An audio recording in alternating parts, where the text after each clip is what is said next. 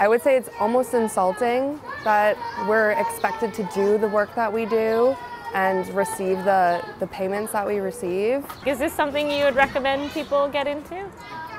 Emotionally, yes, I would recommend it because I know the benefits that it has on me and the positive impact it's had in my life, but realistically, is it doable, manageable, livable? No.